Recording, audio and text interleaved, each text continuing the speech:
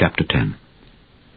And when he had called unto him his 12 disciples, he gave them power against unclean spirits to cast them out, and to heal all manner of sickness and all manner of disease.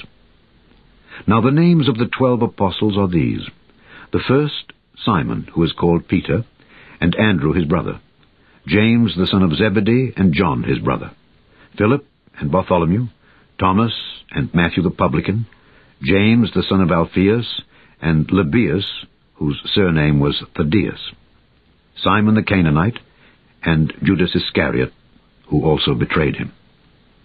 These 12 Jesus sent forth, and commanded them, saying, Go not into the way of the Gentiles, and into any city of the Samaritans enter ye not, but go rather to the lost sheep of the house of Israel. And as ye go, preach, saying, The kingdom of heaven is at hand. Heal the sick, cleanse the lepers, raise the dead, cast out devils. Freely ye have received, freely give. Provide neither gold nor silver nor brass in your purses, nor scrip for your journey, neither 2 coats, neither shoes, nor yet staves. For the workman is worthy of his meat. And into whatsoever city or town ye shall enter, inquire who in it is worthy, and there abide till ye go thence. And when ye come into an house, salute it. And if the house be worthy, let your peace come upon it. But if it be not worthy, let your peace return to you.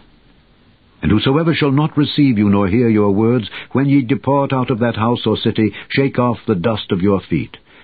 Verily I say unto you, it shall be more tolerable for the land of Sodom and Gomorrah in the day of judgment than for that city. Behold, I send you forth as sheep in the midst of wolves. Be ye therefore wise as serpents, and harmless as doves. But beware of men, for they will deliver you up to the councils, and they will scourge you in their synagogues. And ye shall be brought before governors and kings for my sake, for a testimony against them and the Gentiles. But when they deliver you up, take no thought how or what ye shall speak. For it shall be given you in that same hour what ye shall speak. For it is not ye that speak, but the Spirit of your Father which speaketh in you. And the brother shall deliver up the brother to death, and the father the child. And the children shall rise up against their parents, and cause them to be put to death. And ye shall be hated of all men for my name's sake. But he that endureth to the end shall be saved. But when they persecute you in this city, flee ye into another. For verily I say unto you, ye shall not have gone over the cities of Israel till the Son of Man be come. The disciple is not above his master, nor the servant above his Lord.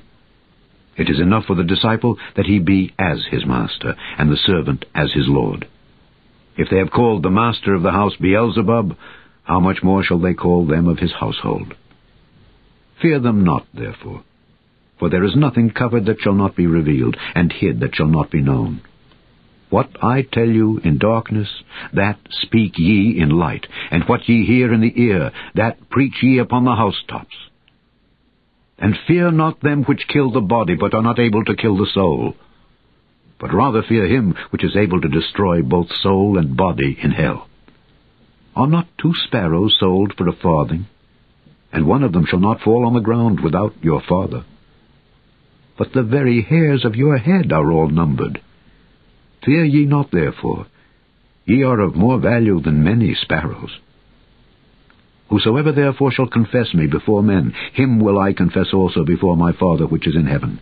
But whosoever shall deny me before men, him will I also deny before my Father which is in heaven. Think not that I am come to send peace on earth. I came not to send peace, but a sword. For I am come to set a man at variance against his father, and the daughter against her mother, and the daughter-in-law against her mother-in-law. And a man's foes shall be they of his own household. He that loveth father or mother more than me is not worthy of me, and he that loveth son or daughter more than me is not worthy of me. And he that taketh not his cross and followeth after me is not worthy of me. He that findeth his life shall lose it, and he that loseth his life for my sake shall find it.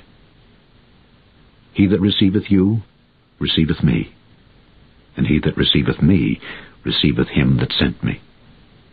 He that receiveth a prophet in the name of a prophet shall receive a prophet's reward, and he that receiveth a righteous man in the name of a righteous man shall receive a righteous man's reward. And whosoever shall give to drink unto one of these little ones a cup of cold water only, in the name of a disciple, verily I say unto you, he shall in no wise lose his reward.